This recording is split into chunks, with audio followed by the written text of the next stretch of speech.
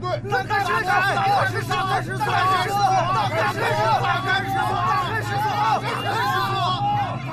大开师傅，大开师傅，大开师傅，别喊了，不许喊！大开师傅，都不许喊！来人呐！把他立刻给我砍了！哎，没到50不许开展，不许开展！没到50不许开展！没到50不许开展！不许开展！不许开展！不许开展！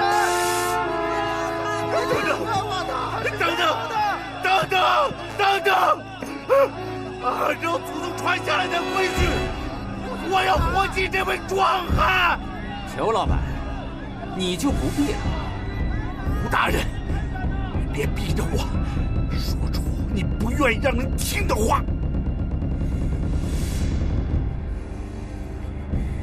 快点，快点，快点！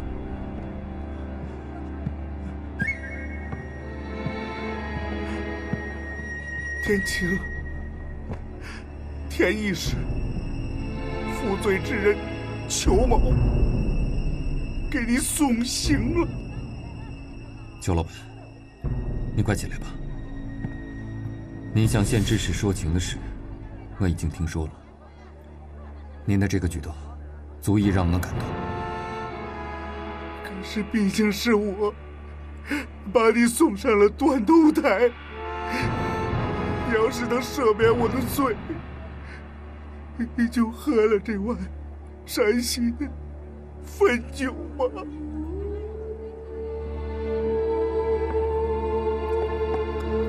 好，那哥。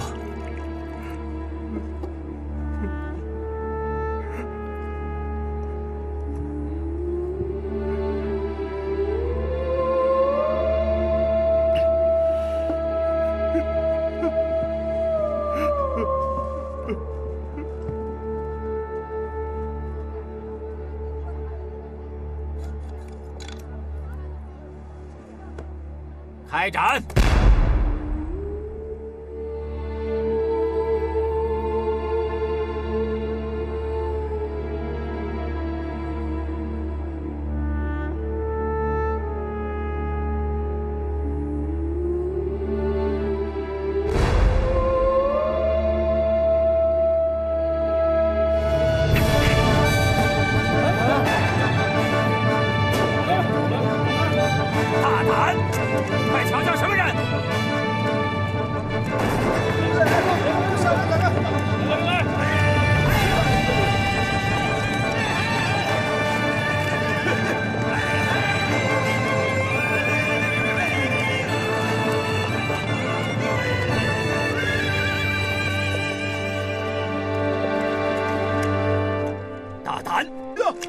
现在是民国了，你一个蒙古族王子就敢劫我的法场，你知道这是什么罪吗？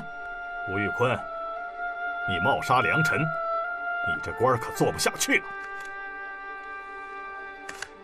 这是北京政府撤职查办的批文。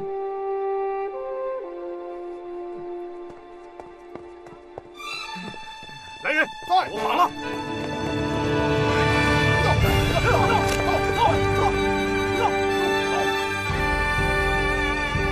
天晴，天晴，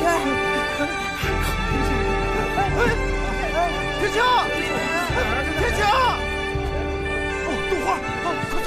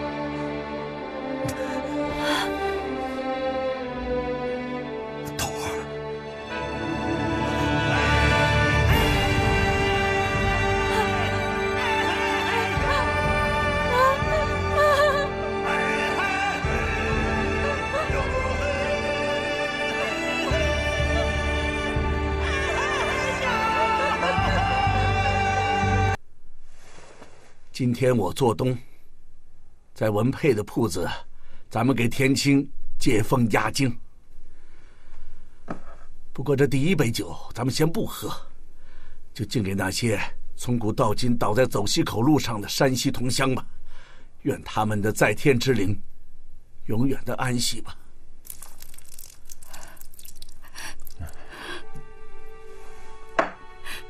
这第二杯酒，我自罚。是我误会了田青，差点断送了他的性命。邱老板，我不是跟您说过吗？我入狱后，您花重金为我许愿，我田某已经感激不尽了。今天这事儿，以后别再提了。好，不提了，不提了。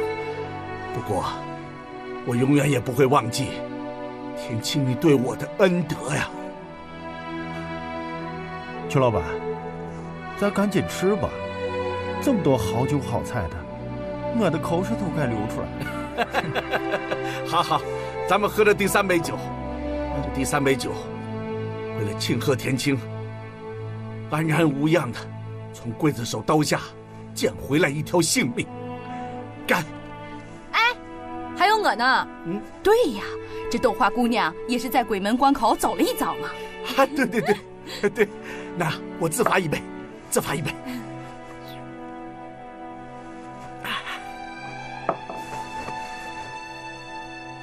我要用这杯酒感谢我的4位患难与共的好朋友，他们没有忘记我这个同乡，为我跑前跑后，最主要的还准备替我收尸呢。别说那么晦气。在喝这杯酒之前，我还有句心里话要说。说点吉利的啊。我想说的是豆花姑娘。大家都知道，豆花姑娘是被刘一刀抢上山去的。她九死一生才到了包头，却被婆家一纸休书给打发了。她承受了一个女人不能承受的失望。可就在她自顾不暇的时候，她竟然还没有忘记我田青，还为我殉葬。豆花对我的恩德，我田青一辈子都忘不了。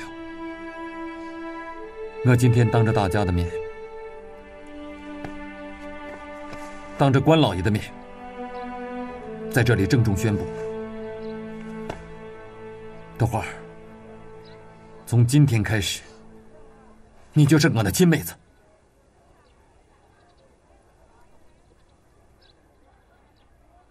来，我们两个干一杯。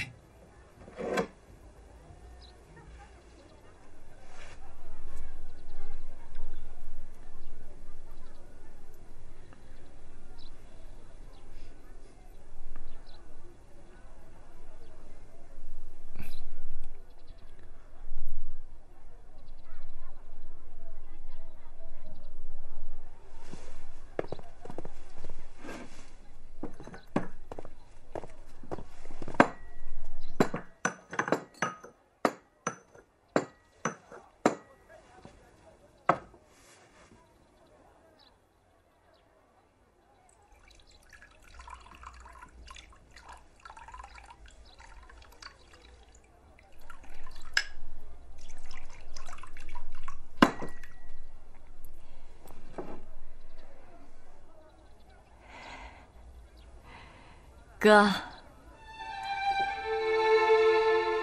我豆花谢谢你把一个刘一刀掠过的女人当亲妹看。我敬你3碗。豆花，别叫豆花，叫妹子。来，喝呀。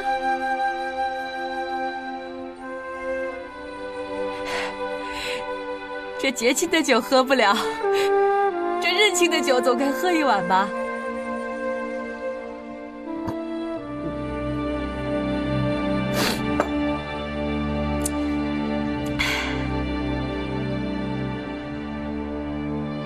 来，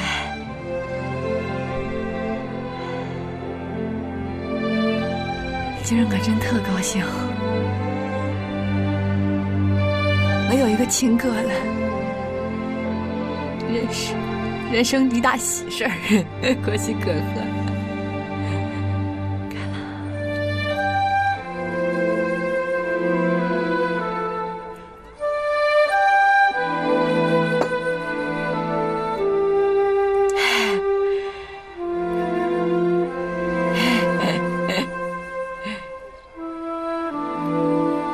邱老板，最近还好吧？田医师，请喝茶。哎呀，你看看，真是毛手毛脚的。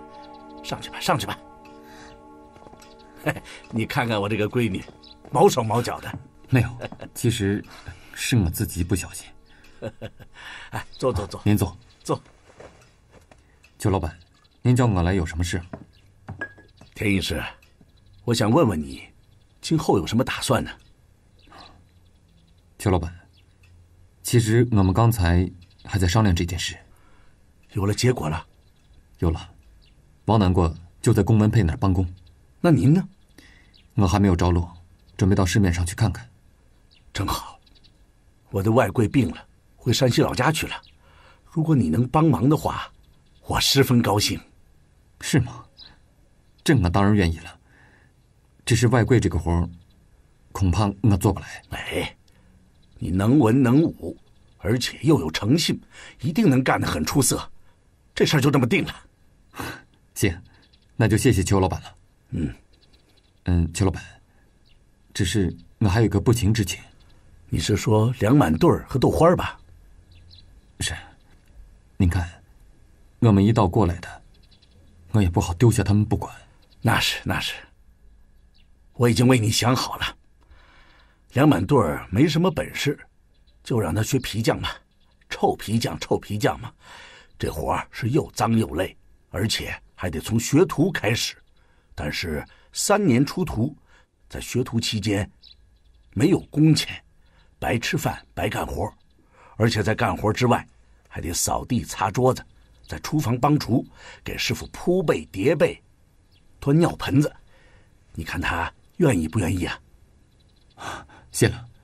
那豆花呢？按说豆花识文断字，倒是个才女，可是在我这儿派不上用场啊。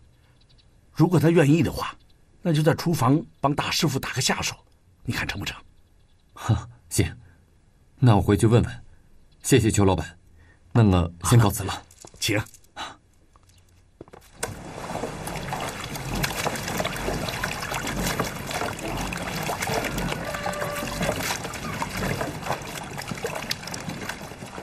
邱老板，您回吧。好，天晴啊，那我就不远送了。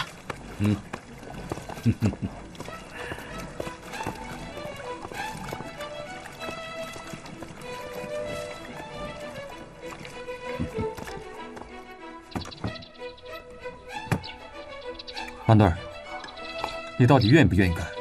我干，3年绝门手艺，我干。哎，这皮匠的活是脏点累点，不过出了徒之后啊，那挣钱可不少啊，尤其是那些领班的大皮匠。只要能吃饭，我生了干。妹子，你呢？哥去哪儿我就去哪儿。行，那明天咱仨一块去求街皮匠铺。何先生，麻烦你给田青讲讲，这皮子是怎么划分等级啊？好。你看这张皮子啊，表面光滑，没有任何瑕疵。啊，你再一摸这手感，啊，一看就是1等品。对，你再看这张皮子啊，这张皮子一看就有毛茬，不用说，就是拉过车的牛，被夹板磨过，所以啊，手感方面跟这个比呀，有点逊色。虽然很柔软，但是呢，缺少比较好的弹性啊，所以呢，这就是2等品。我们家小姐也是行家，来，她给你介绍介绍。那我考考你吧，你看这张皮子，刚才何先生跟你说了那么多了，你看看这张怎么样啊？我看这张皮子表面有很多皱，而且摸起来手感也不是特别软。我看顶多算是个2等皮。对啊，你的悟性很高嘛。其实有些皮子是用眼睛看不出来的，用手一摸才能感觉到它是几等皮。没关系嘛，你慢慢来，以后你就会明白的。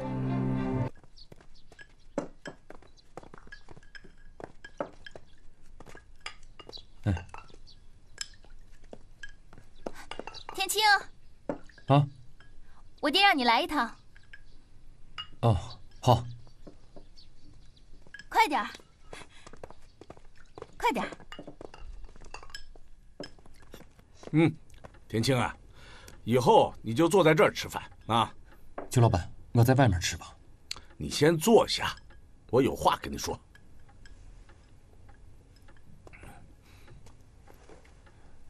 邱老板，找我有什么事啊？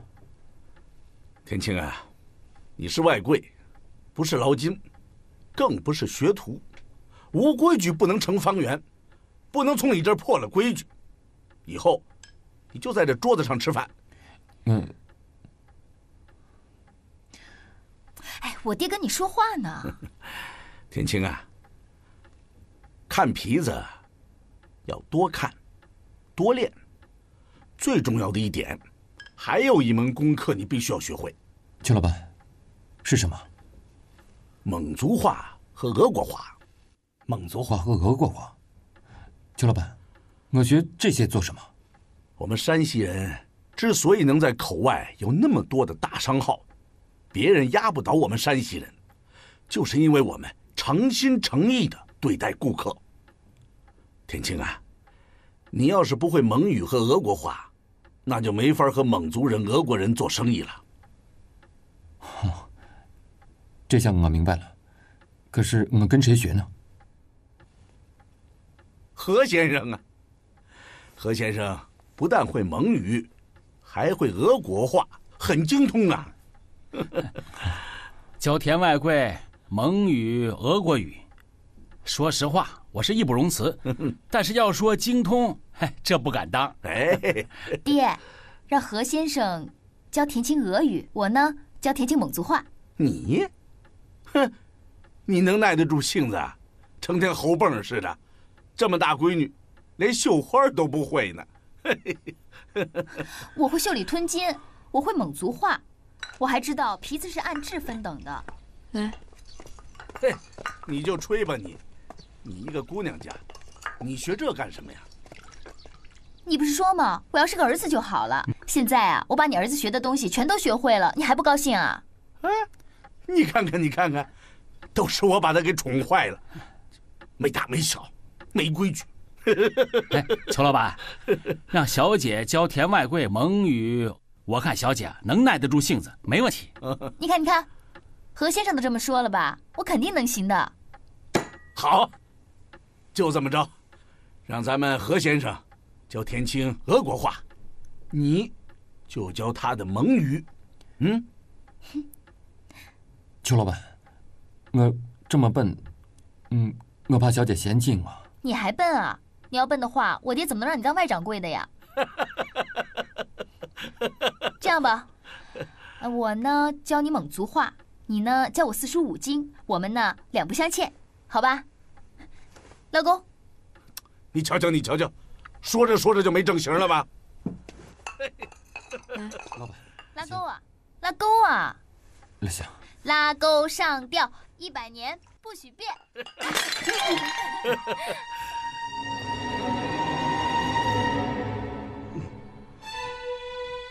邱老板，对不起了，我先出去一下。怎么那么不小心啊？没事吧？扎着没有？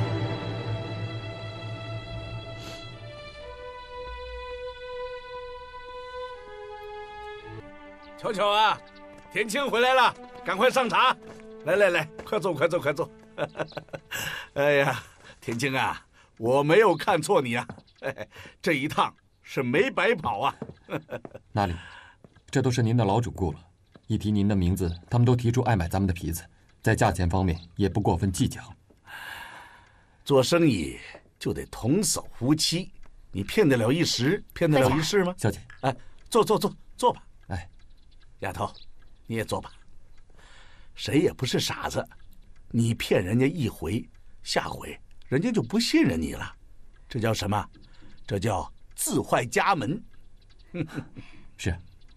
喝奶茶吧。哦。你看你身上一身土，一会儿你把衣服脱下来，我给你洗一洗。哦，不用，让我妹子洗就行了。怎么啦？你怕我洗不干净啊？哎呀，算了，还是让豆花去洗吧。你有时间多教教她蒙族话就成了。肖老板，您别说，小姐教我的那些蒙古话还真派上了用场。虽然有些蒙古商人他们懂一些汉语，可是他们一听我说蒙语，马上就高兴，把我当成自己人一样。只是有一件事我实在受不了，喝酒，对吧？对，每次喝酒，如果不喝多的话，他们会觉得我不真诚。我都喝了好几回了。你呀，你就是没有经验。其实啊，你喝2口，你就呲溜一下子就到桌子底下，他们就不惯你了。那怎么行啊？咱们山西人就算喝酒也要讲诚信。啊，对，你说的对。好了，我让何先生先给你开个工钱，你看托个什么人捎回家去吧。邱老板，我这干了还不到5个月呢，您……我知道，你们家要是不困难，怎么会走西口呢？我是特意提前支付你半年的工钱，让你们家里人也高兴高兴啊！行，谢谢邱老板了。你怎么不谢谢我呀？啊，那俺也谢谢小姐。邱老板，那我先走了。好，那我就不多留你了。好，我走了。哎，邱老板，梁满段也该领工资了吧？他是3年学徒，没有工钱，你忘了？啊，对不起，我忘了。那我先走了。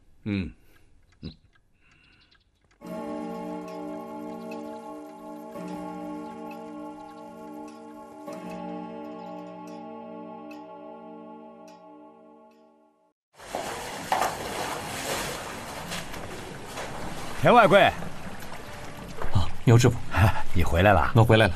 您受累了吧？啊，不累。牛师傅，满队最近怎么样？好，最近学艺啊，许飞异常用心，特别有长进。多谢您的关照啊，应该的。牛师傅，我还要去看几个朋友，改天再和您聊。哦，你忙。殿下，这是宝音从科尔沁草原带回来的银票，一共是300块。他生意做得不错嘛。对，他说还要把生意继续扩大，他要建立一个长期的收购关系，他要把整个科尔沁草原的所有羊毛生意全部抓到手里。是吗？这可是一笔不小的买卖啊！李毅，你回去告诉他，这鹰飞得越高，就会有很多人发现，在那些人当中，一定会有凶残的猎手。殿下，你是不是多虑了？徐木匠在科尔沁草原可是有很多的安达的。这一点我都忘了。他在草原上生活了很多年。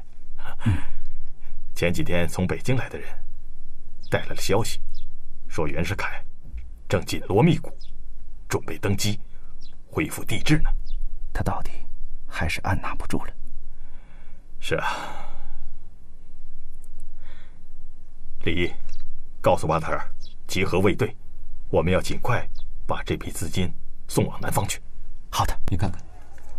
行，我明天就到脚行去找个人送。行。哎，天青，我刚刚明明看见你只往信里加了1张银票，那满队儿没往家里寄钱啊？我把满队的钱都放在1张银票里了。哎，真好啊，大家都可以往家里寄钱了。是，哎，你早就寄钱回家了吧？哎呀，这得谢谢人家文佩，人家没拿我当伙计，还给了我2成股份。2成啊，也不多，难怪比我能干，人家活泛，是个自来熟，把我这个店开得红红火火，回头客特别多。不都是山西人吗？老乡见老乡，两眼泪汪汪。咱不能让老乡流着眼泪吃油面吧？没有事我就给人家唱个10步弦啊，山西小调啊，耍小孩啊，啥的，反正就是乐呵乐呵吧。哎，对了，铁青，我想给这个小店改个名字。改啥名？叫想回家邮便馆。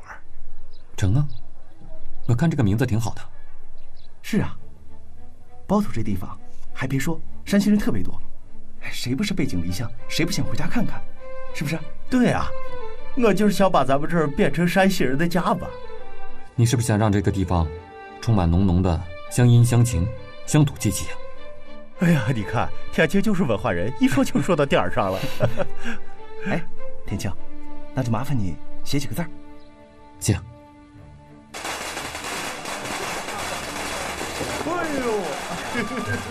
哎呀，来，里边招呼好啊，招呼好，多谢。求老板，哎呀，欢迎啊！哎，里边请。哎呀，恭喜发财啊！田老板，来，快放这儿吧，里边请。哎，放这儿吧。南瓜哥，天青，哎呀，里边忙着呢。恭喜啊，门内。干娘，恭喜你。刘老板，哎呦，感谢，恭喜了！哎呦，王老板，恭喜，太感谢了。里边请。好，招呼好啊！哎呦，欢迎啊！哎，李老板，太感谢了，里边请。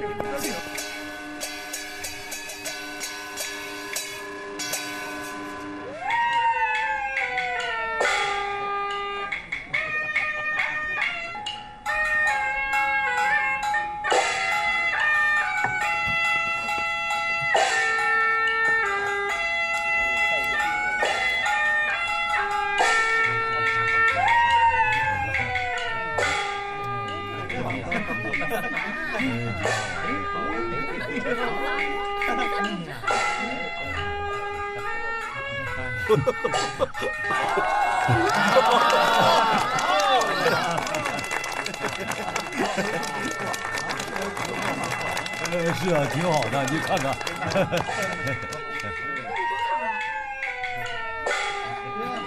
哎呦，母亲大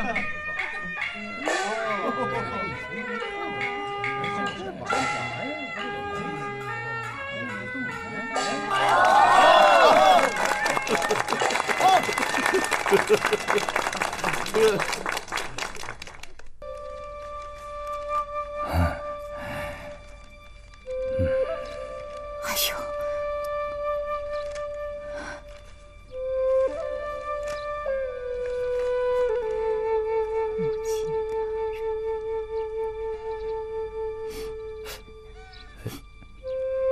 淑珍，这会田青能捎回钱还债了，你还哭什么？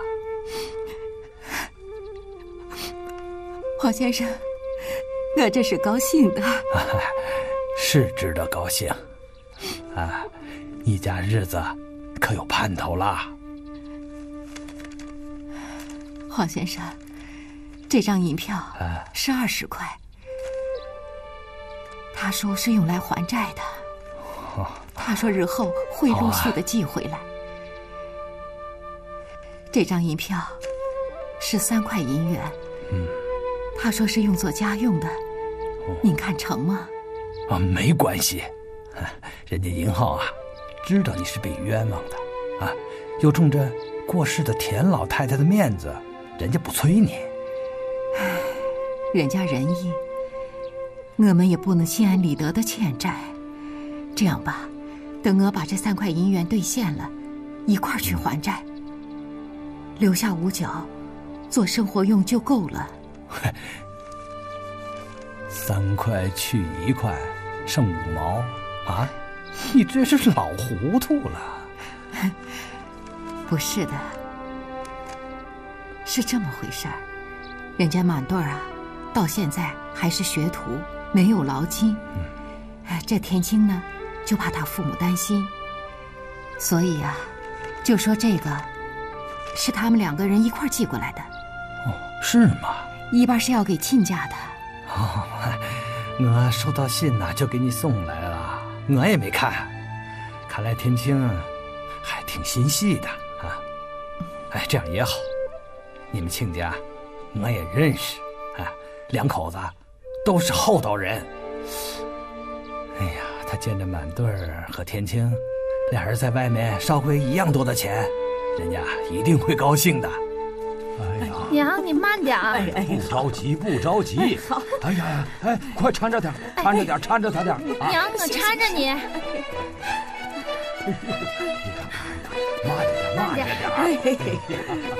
娘，亲家，哎呀，来信了，来信了，来信了，都写啥了？我呀都看了2遍呢。是吗？快坐下，我给你们念念。提我们满队了吗？提了，满队啊，还给你们烧钱来了呢。他爹听见了吗？倒水。念啊！母亲大人，膝下敬禀者。啥玩意儿？听不懂了吧？这是孩子写的文词儿。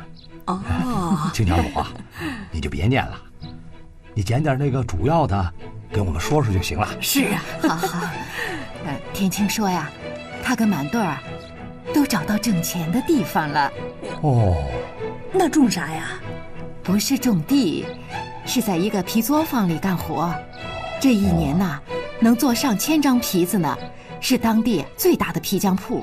哦，那个老板一定是个大财主吧？哎，是口外人吧？不是，听说当年啊，也是从山西走西口啊到口外的。哦，听听你听听，咱们山西人在口外淘了金了。再过2年，田青和咱家满队儿也错不了。哎，亲家母，那信上没说他们干活累不累呀？净瞎说，干活能不累吗？我看啊，年轻人啊吃点苦没什么。你看，这钱都寄回来了。这啥呀？哎呦，这是银票啊！啊，银票。这俩孩子把钱啊放在1张银票上了，总共是3块银元。说1家1半。哎呀，那这就1块5啊！这1块5，相当于1两半的银子，不少，不少啊，一点都不少。满队出息了，给咱挣钱来了。娘，你看，这孩子挣钱了，挤得哪门子猫尿呢？孩子说了，等再有人回祁县啊，还给往回烧钱。特意嘱咐我，说满队啊要给丹丹打1副耳环，还让我啊给翠翠也打1副。翠翠就不用打了，她不都嫁人了吗？打吧，这是田青的一片心意。我们田家对不起翠翠。我听说她怀孕了。翠翠嫁了一个50多岁的人，嘿，这老公鸡还能下蛋吗？哎，她能下啥蛋呢？人翠翠下蛋。啊，对，那叫彩蛋儿。呸！老不正经的，当着儿媳妇说什么呢？等明天啊，我就去县城，把这个给兑现了。完了，那1半给你们。哎呀，不急。是啊，不急。今年收成不错，饿不着了。那就攒着，等什么时候啊，遇到荒年啊，也好有个接济。丹丹，你明天就去县城的银匠铺，打2副耳环，1副啊给你自己，1副啊给翠翠。哎，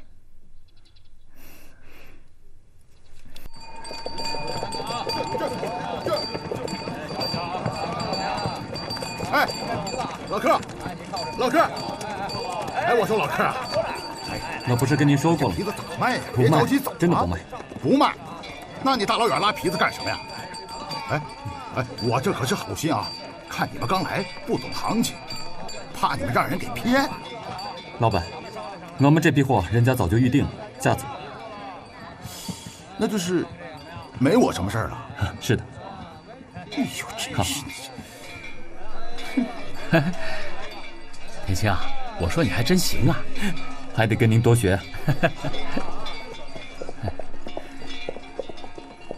我说田青啊，你现在可是个老江湖了啊！贺先生，这是您教导有方啊！哎，不，自古英雄出少年嘛！啊，我跟你比呀，那是自愧不如啊！来，你去把驼队带过来啊！好的。哎呦，哎，驼队跟我来。好，过来，这边。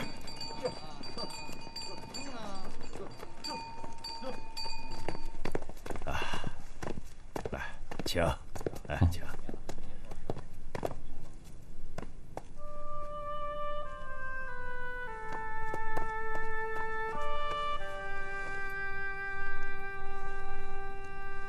贺先生，哎，你来。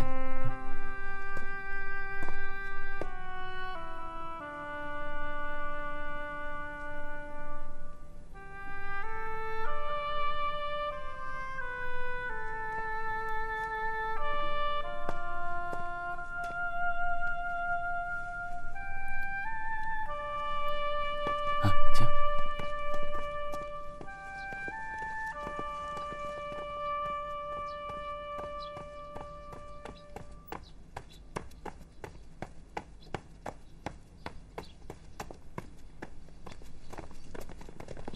哦，请问你们是？你好，我们是从包头来的，运来了一批皮革。哦，路可是不近呢。啊，我怎么没见过你们呢？是，我们是头一回来，先过来探探路子。是，这位是我们皮匠铺的管账先生。啊，幸会。我们初来乍到，还要请老乡多多指教。哎，都是乡亲嘛，说什么指教啊？走，看看你们的货。好，请，好，请。老爷，你看，停，这就是山西人的会馆，占据了恰克图最好的位置，真气派。山西人真是聪明。走。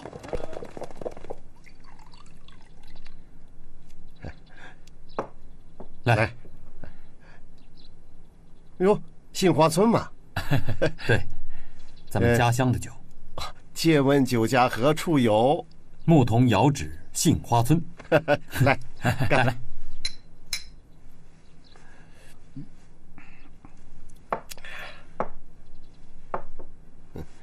哎，管事啊，这街上可有烟花柳巷？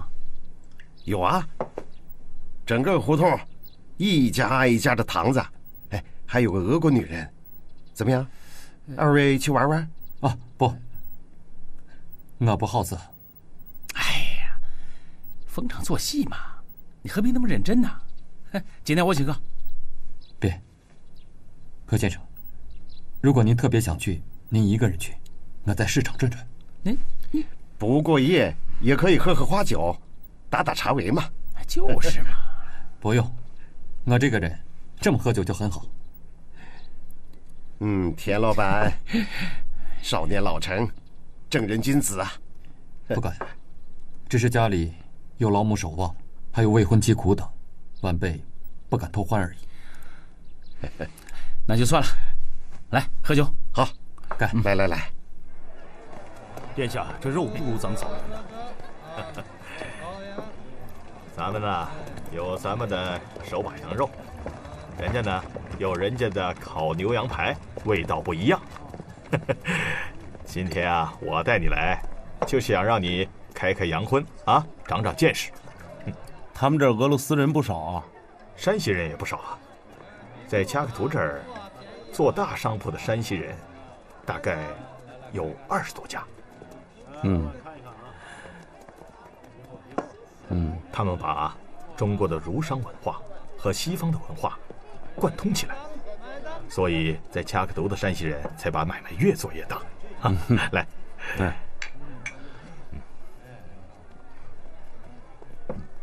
哎，你们看，隔壁单，啊，他们穿的靴子。哎呀，真不错，那靴子亮的像镜子似的，都能照出人影来。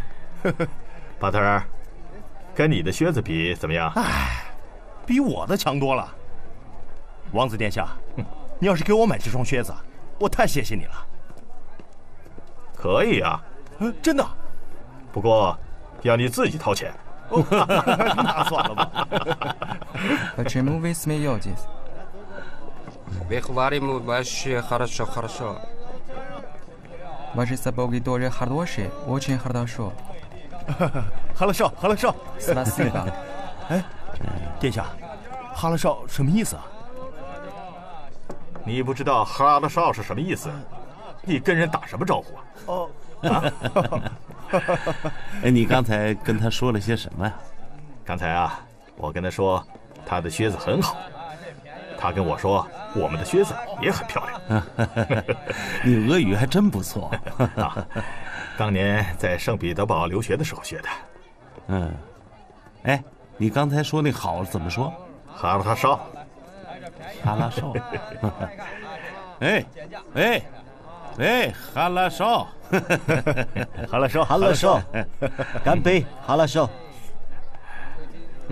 罗爷。Давай пиво, пожалуйста. 啊，我先过去一下。王子殿下去哪儿啊？啊，殿下去哪儿啊？该问的问，不该问的别问。是，啊，哎，来份羊肉。哎，你自己掏钱啊？那不要了。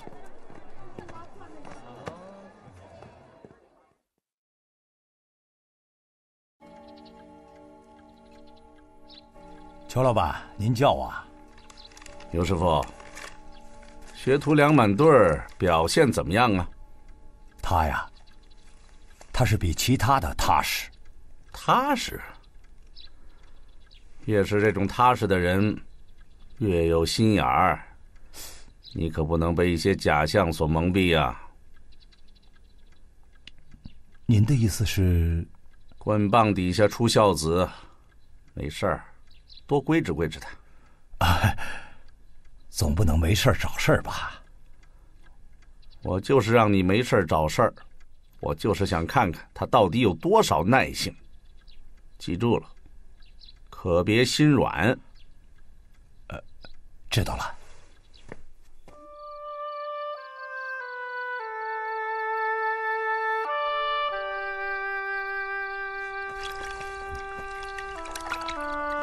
师傅，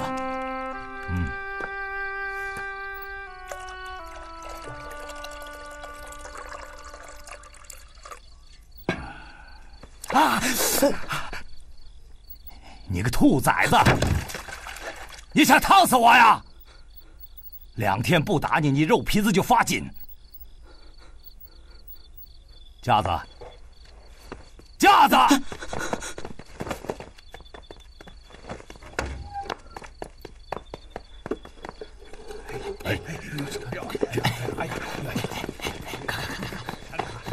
哦，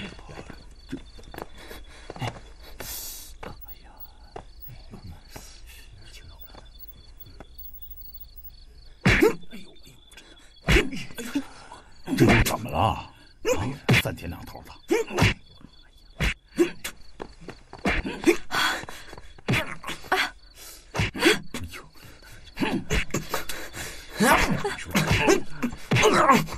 个小兔崽子，差点没把我烫死！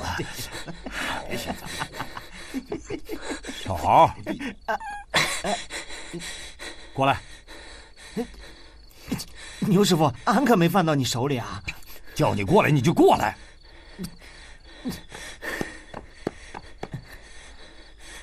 我打累了，接着打。打他？不打他打你。哎，俺打。牛师傅，你歇着啊，歇着。满队儿，是牛师傅让俺打你的，别怪兄弟啊。这，我，哎呀，我，太不地道！手，我这手头你是谁呢？你太狠了！你，哎呀，好，行，差不多行了。哎呀，这小子嘛，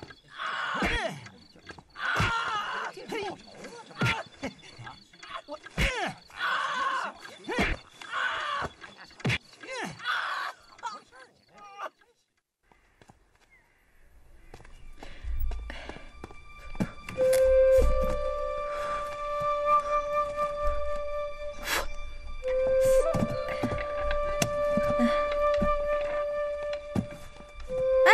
行了行了，我来吧，快快快，坐那儿歇会儿。还疼啊？啊？猴崽子，我记他一辈子。哎呀，行了，你也别怪他了，他也是没办法，那不是牛师傅让他那么干的吗？没办法，下成黑手，跟个有仇啊抽风似的打我。不过打得真狠哈！别跟我说这，总有一天我把他猴皮扒了。哎，整好几天没见田青了。哦，他去恰克图跟俄国人谈生意去了。跟俄国人做生意？会说俄国话？学呗。田青的脑瓜啊，就是能耐。哎，我是比不了啊。你也挺好的。哎，我听牛师傅背地里总是夸你，说你特棒，学艺学得特快，不出1年啊，肯定能当大工匠。真的？真的。你让他别蒙人了。你见过哪个大工匠白干活一文大子都不给？不过你说的也真是，这裘老板也真是的，看人下菜碟儿，对田青就那么好，对你就那么刻薄。人跟人不能比，我又没人田青那小白脸蛋子，我不能让人家裘小姐待见，那人家老板凭啥对我好？这人的心啊，最难看透了。那是你自己想骗自己呗。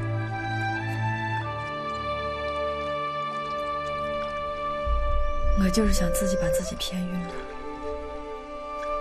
哼，傻了吧唧的还做白日梦呢，还能咋样？婆家是不要我了，娘家也回不去了。不管咋样吧，田青把我当干妹子看，她就是我唯一的亲人，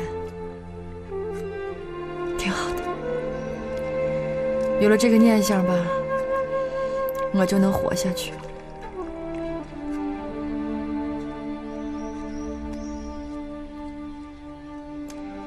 挺好的。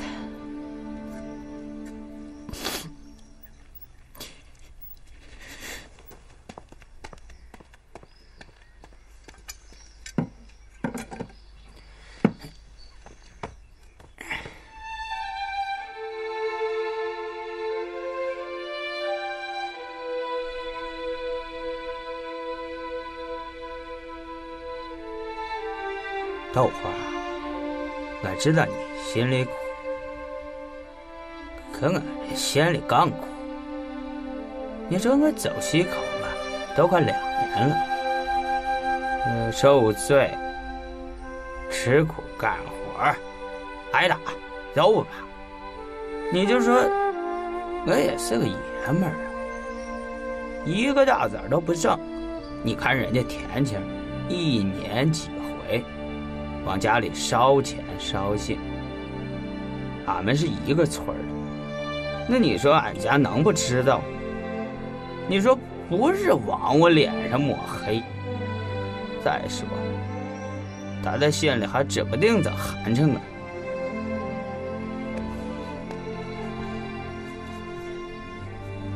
那拿着呀，这是把它卖了，把钱收回去吧。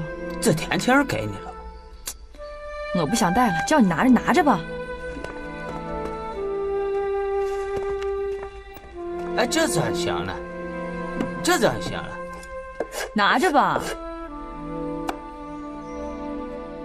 那这样，我把它给当了，将来有了钱我再赎回来还你，行吗？随便你吧。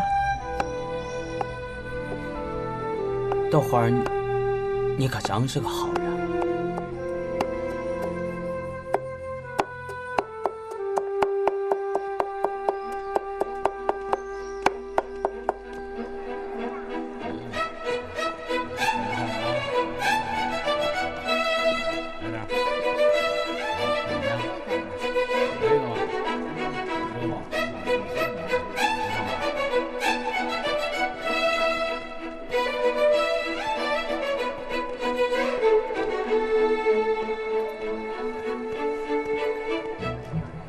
哎，得了，您慢走了啊。哪儿有代写家书的？前面专门有一家给人代写家书的啊，往左拐就是。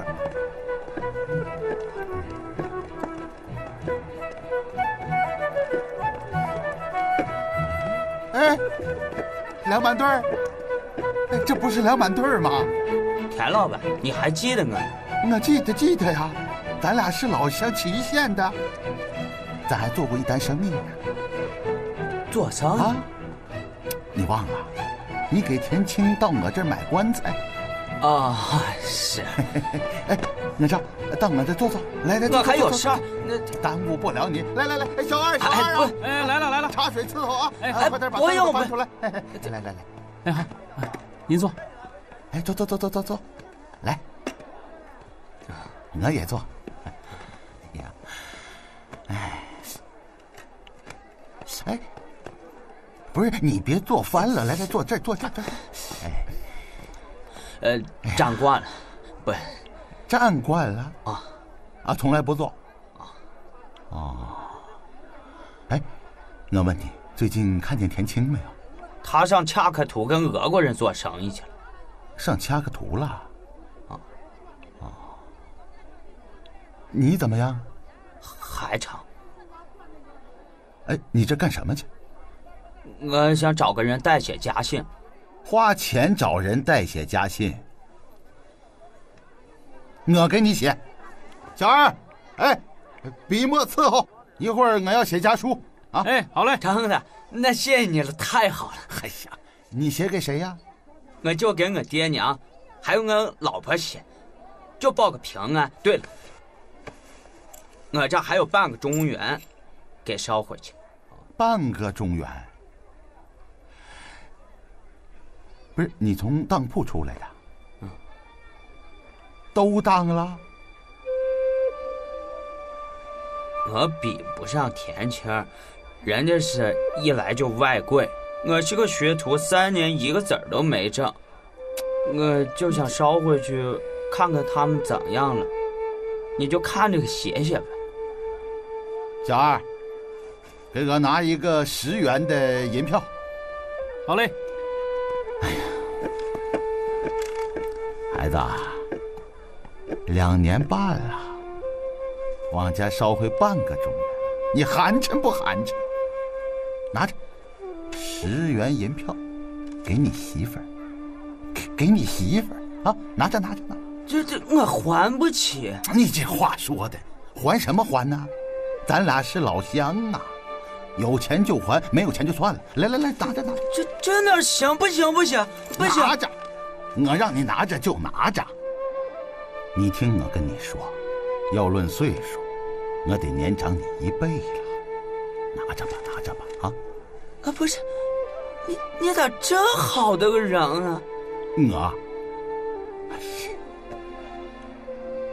我还好啊，你不了解我呀，我没你想象的那么好。不过对你呀，我可是个例外。为啥呢？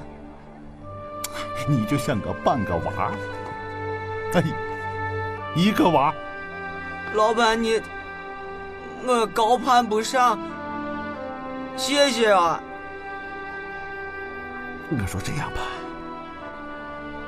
你认我个干爹好吗？我在这可以照顾你，有啥事你找我。你咋这好的个人啊？叫干爹。干爹。哎呀，怎么了，孩子？这腿怎么了？没事。好，我马上给你写家书。这是真的吗？干爹。哎，先生，你看看这礼帽。哎，过来看看啊，礼帽啊。你好，你好，可以看看你的披肩吗？当然，是给 Madame 买吗？是的。哦，你先选吧。喜欢这条吗？这个颜色很漂亮，我披给你看看好吗？哦。来。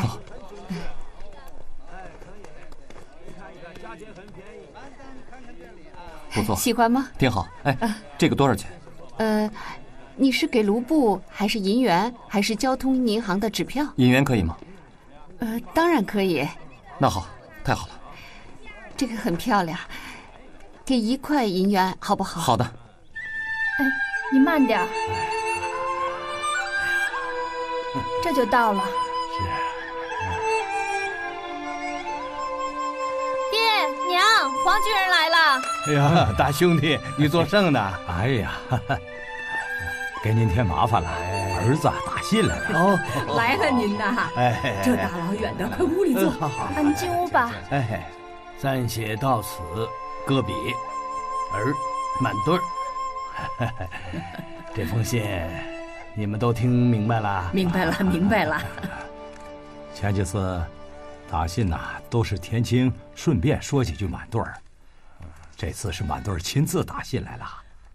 可不是嘛，这以前啊都是满对儿跟田青一块烧1张银票回来，这回啊是俺们满对儿自个儿让人烧钱回来了。不对呀。有啥不对的？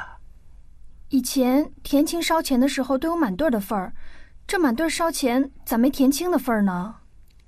这不明摆着吗？田青没有烧钱来。哎呦，老头子，那这么说，我们家满对儿挣的比田青还要多啊？不对吧？田青识文断字儿的，咋还没满对儿挣得多？哎呀，田青是识文断字儿，可是呢，论干活卖力气，还是我们满对儿强，是吧？满对儿有出息了。丹丹，去打点酒，买点肉，好好庆祝庆祝。先生就别走了。好啊，可喜可贺嘛，可喜可贺。我们喝2盅，好好喝2盅。那个就去了。好。要不把我娘也叫来吧。丹丹呐，满对儿的信里啊，没提到田青。再说了，你娘也不知道满对儿比田青干得好，挣钱又多，你娘心里该不是滋味了。是啊，丹丹，满对儿往家里烧钱的事儿，别跟你娘说了啊。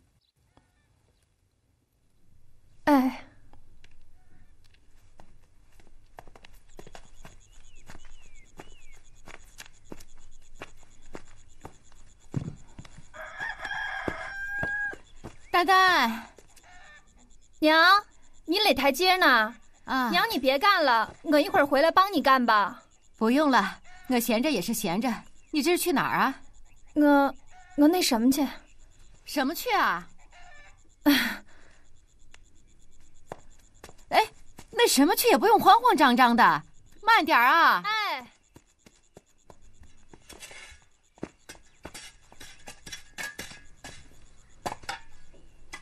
好啊，这批货比在本地出售足足翻了2成。哎呀，真是辛苦2位了。哪里，这都是我们应该做的啊！坐。邱老板，这笔买卖啊，我是聋子的耳朵摆设，能卖这么高的价钱呢，全凭田外贵的聪明才智啊！哎，不，何先生，我可不敢一个人贪功，没事长报的。哎，你们2位都别谦虚了，你们都有红包。谢谢老板，谢谢老板。老板，那我先去看一下我妹子。好，去吧。你坐，我先去了。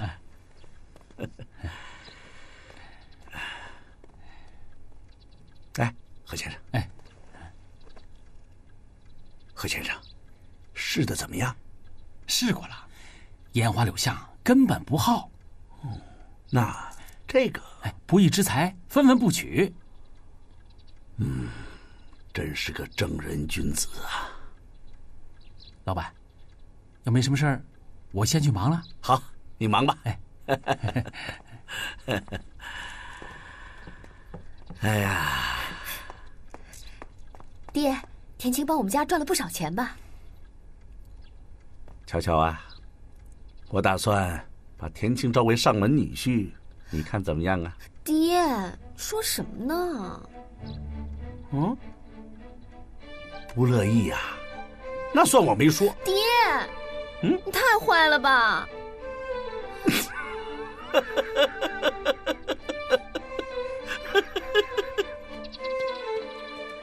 妹子，妹子，啊，哥，你咋回来了？回来。我来吧。来，累了吧？还行。快，屋里坐。好。渴了吧？有点。哥，你坐这儿。哎，最近满队怎么样？嗨，他能怎么样呢？还那样子。又挨打了吧？挨打了。为啥？喝水。嗨，你可不知道，有一次呀，他给牛师傅倒洗脚水啊，太烫了。还有一次呀，他早上起来倒夜壶倒完了。牛师傅事儿也忒多。哎呀，慢慢熬吧，再熬1年出毒就好。可不是。我给你买了一条披肩。啥东西呀洋玩意儿。哎呀，你别老给我买东西了，赶紧把钱寄回家还账吧。我知道，放心吧，3年之内俺肯定能还上。来，真好这2条看啊！看看喜欢哪条。我都喜欢。别那么贪心行不行？1条是给你的，1条是给你未来嫂子的。我不要了，你都给他吧啊！又是小性子是不是？不是，我真的不要了，又没用处。行了，哎，这条颜色鲜艳，肯定适合你。来，不要，真的。什么不要？讨厌，试试。真的，我不要。你干啥呀？你这是？哎，哥，哎呀，披上，来，我看看。然后再这样，挺好看的啊，好看吗？哎，小姐有事吗？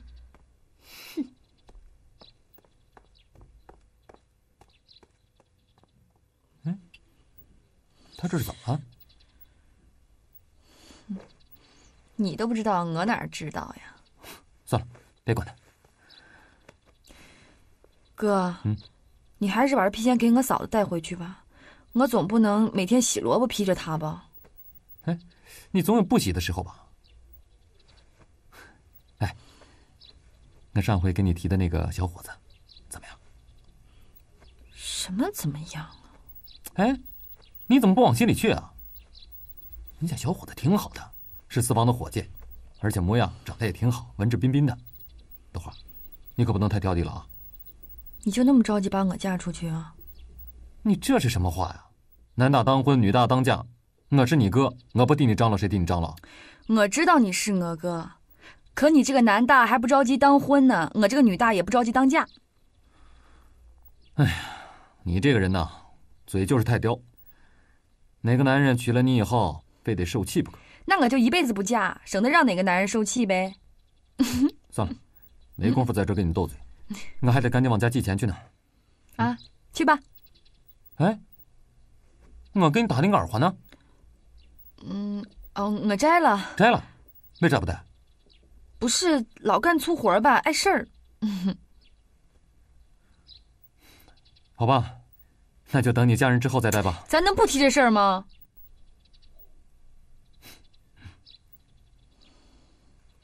行，赶快去吧。你想着寄完钱去澡堂子洗个澡啊？好，那先走了。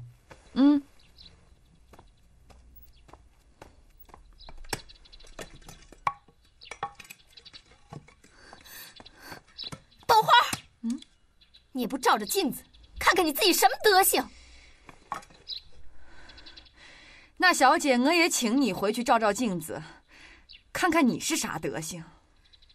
你还敢顶嘴？你这个让土匪玩剩下的破货！我是破货，我还以为你是啥尊贵的小姐呢，今儿看来狗屁都不是。好啊，你豆花，你看我不拆巴了你！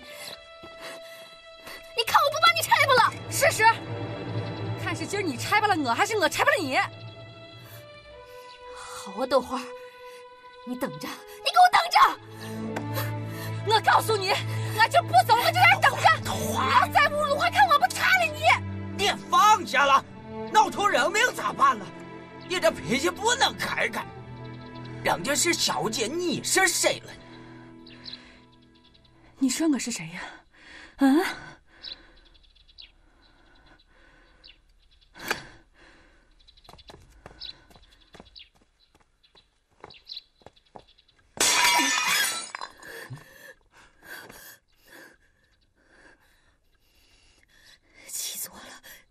死我了！又怎么了，丫头？爹，你赶紧把豆花这个狐狸精给我撵走！为什么？他老勾引田青。有这事儿？他一个人土匪玩剩下的破货，还要拿斧子劈了我！爹，你快把他撵走啊！是到时候了。何先生，何先生，哎，来了，哎，是我，崔老板，有什么吩咐啊？你给豆花多开1个月的工钱，叫他走人吧。那意思是把豆花打发了？我爹的意思你不明白啊？我就是这个意思。不大好吧？豆花是田青的妹子啊。田青去哪儿了？田青去洗澡了，要不等他回来再办？你老糊涂了，这谁是老板啊？我爹要打发一个做饭的，还要看别人的脸色。乔乔，跟何先生怎么说话呢？啊，我这就给豆花结账去啊。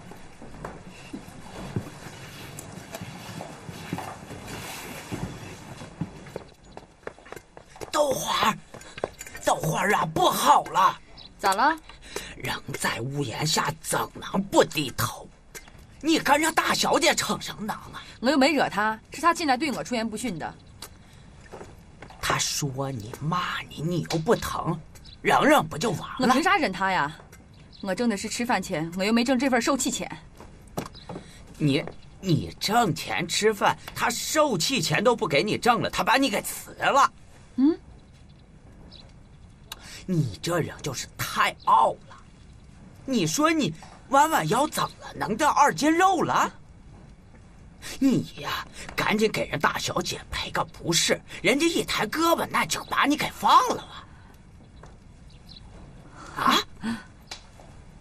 我给他赔不是？是啊。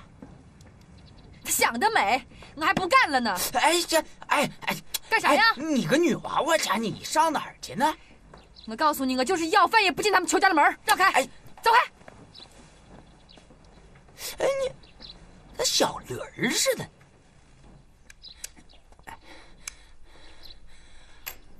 何先生，田青呢？啊，去澡堂子了。这时候他怎能去上澡堂子？小姐，梁板墩儿，你这跑前跑后的干什么呀？我什么也没干。我告诉你啊，你给我少掺和豆花的事儿，小心我让牛师傅打折你的狗腿。没有，我来找田青。你问何先生？何先生？哦，是，他是找田青的。你看，行，赶紧出去干活去。何先生，这都半天了，给豆花的钱怎么还没结清啊？这不给他算的吗？他1个月多少钱呀？结这么半天，你赶紧让他走人啊！我一眼都不想多看他。好，我这就去。哎，你没给他多算工钱吧？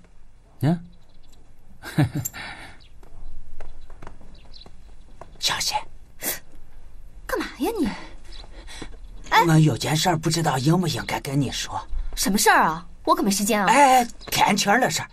田青的事儿。田青什么事儿啊？田青在老家，他有个未婚妻叫翠翠。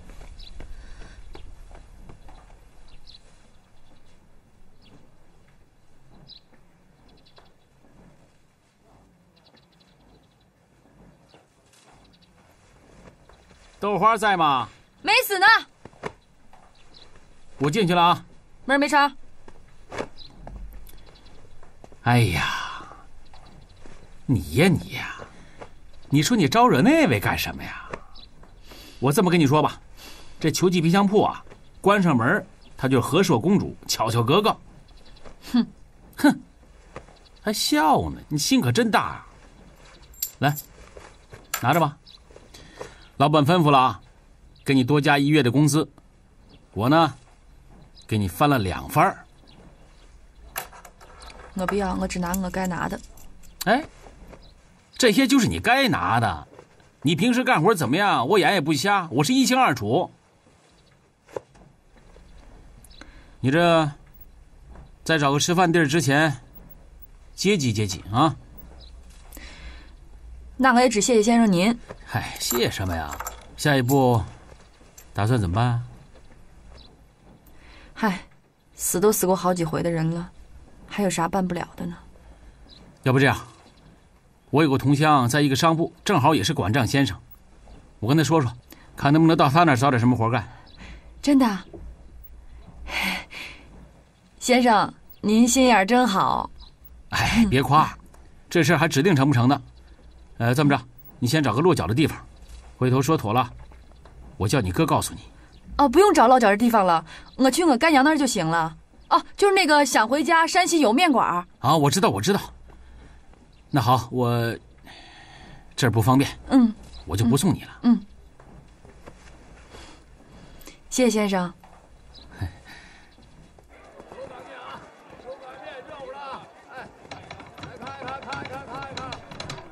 哎，田老板，您可别这么犟啊！在您面前哪敢称什么老板，还是叫我个田青吧。我还不知道您的大名呢。我叫田光宗。田光宗，光宗耀祖，好名字。我一个开棺材铺的，上哪儿光宗耀祖去？瞧您说的，棺材铺怎么了？房子是阳宅，棺材是阴宅吗？田老板啊，有句俗话说，一笔写不出两个田字来。500年间，咱们还是一家子。哎呀，是一家。我说一家子，要不咱们爷俩喝两盅茶？好，难得你有雅兴。哎呀，太好了！好，走。先生，有空常来啊，慢走哈。慢走。再见啊。田掌柜，我田青刚来的时候，归官府误判，您念在同乡的份上，给我的棺材打了对折，晚辈敬您一杯，以表谢意。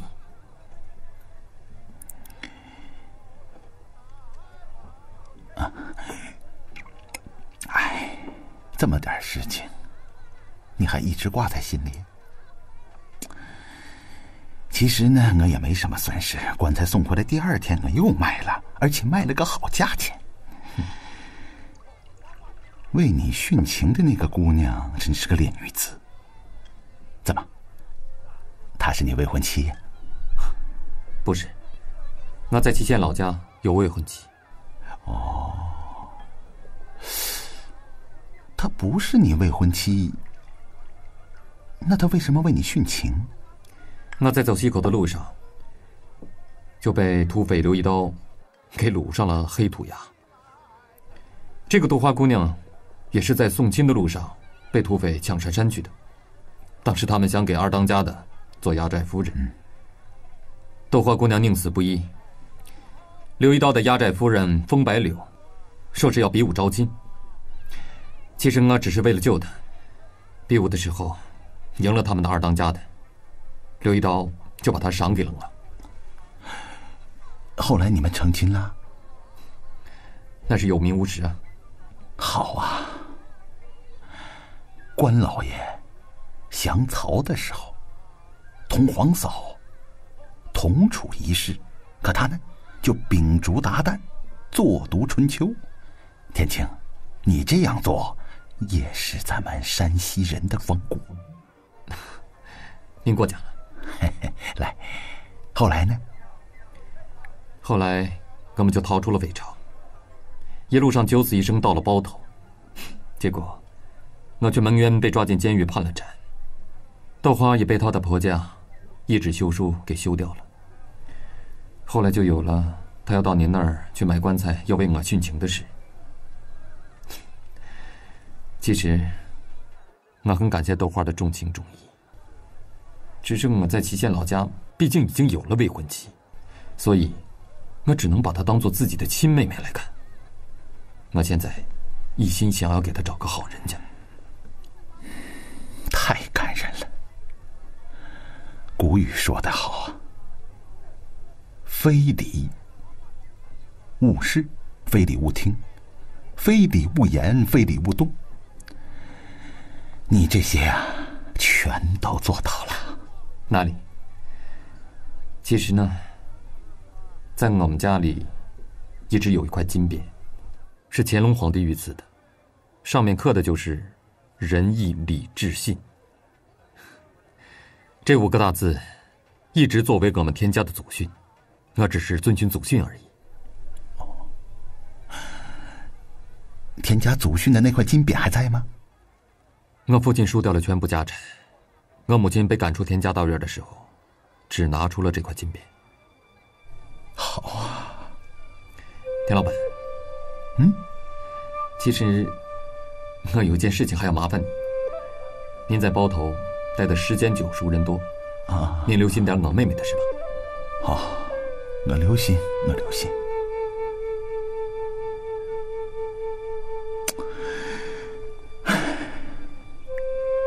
作孽，真是作孽！你说什么？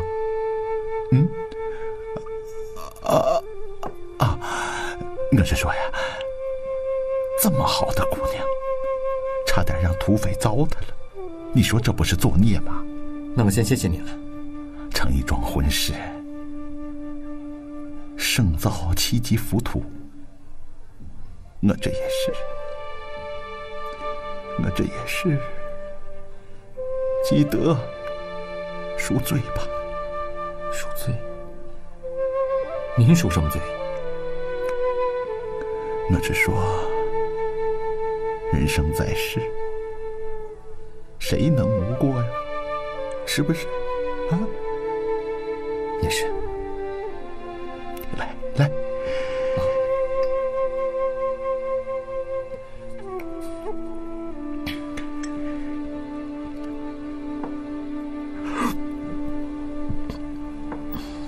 你看这好啊！你看这烟叶的颜色啊，哎，这个价钱便宜，哎，就是它，啊，相当好抽。我抽一袋先。哎，好，您看看，这有纸，哎，您捡一个。老虎的碎汤。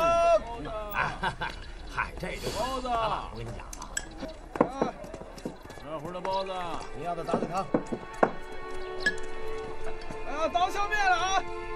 来。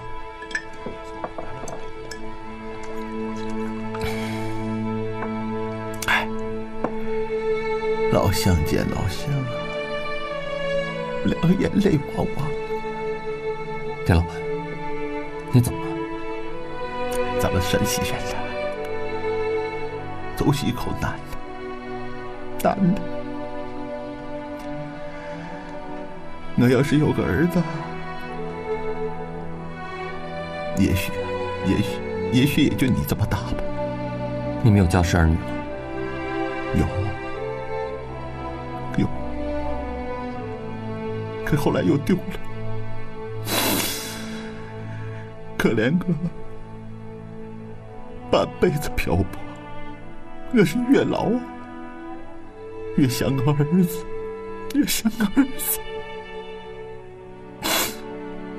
丢了。怎么会丢呢？走西口时，一不小心就丢了。那你没有再找过他们吗？回不来了，找不回来了。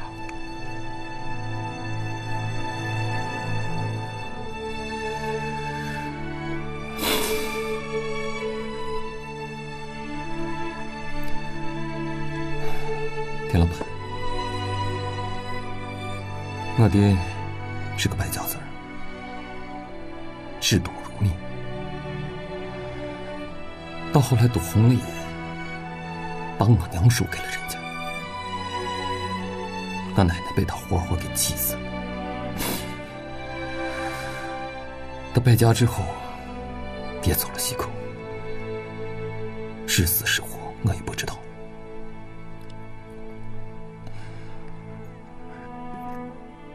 你家父叫什么名字？田耀祖。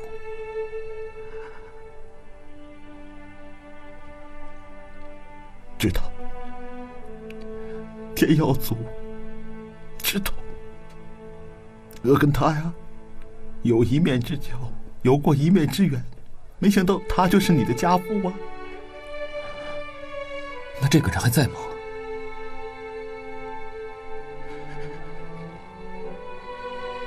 这个人死了，我听啊，走西口的人说，到大草原的时候，突然来了一场暴风雪，田耀祖活活冻死了，冻死了。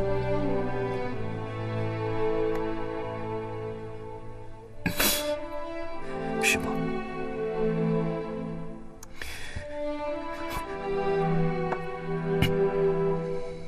怎么你哭了？没有，就这样的。这样，其实田耀祖也是受人骗，后来他立誓要像你祖上一样，到外面走西口，要挣大钱。他决心要把田家大院和他老婆赎回。老天不遂人愿的，不遂人愿的。这个重担，赎回田家大院，就靠你了，就靠你了。我知道，我们从来就没有想过要指望我的亲生父亲。你恨田耀祖吗？恨过。不过既然他现在已经不在了，而且死的那么惨，就要让他早点超生吧。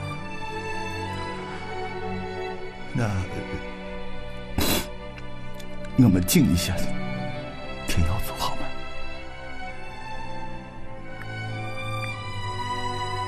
怎么你不愿意啊？好，好，来，